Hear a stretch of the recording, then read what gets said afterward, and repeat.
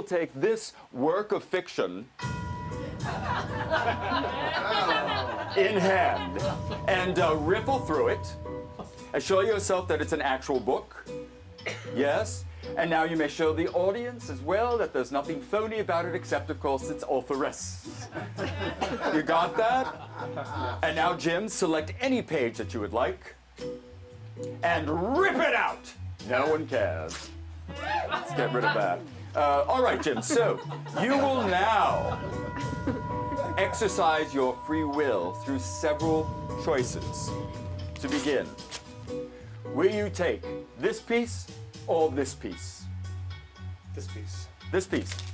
Be gone. This piece or this piece? That piece. This piece. Will you choose this piece or this piece? That piece. This piece. And now your last one, Jim. The final choice. Will it be this one or this one? This one. So, Jim, if you'd be so good as to open up your hand like so, put your finger on top.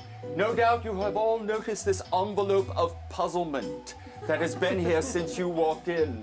Inside is a letter that Mr. Jones has actually addressed to all of you. Bosom companions. That's a bit over the top. We just met, dear friends. Mr. Jones has brought before you the one person whose dormant psychic abilities were in desperate need of being woke.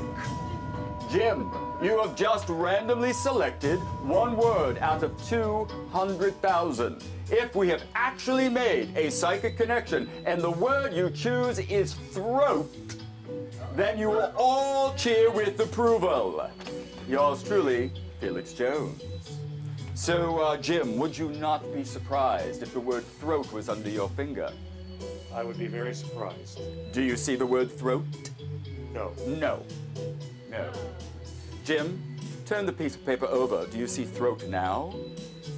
With an exclamation point. Exclamation point! Thank you so much. Thank you.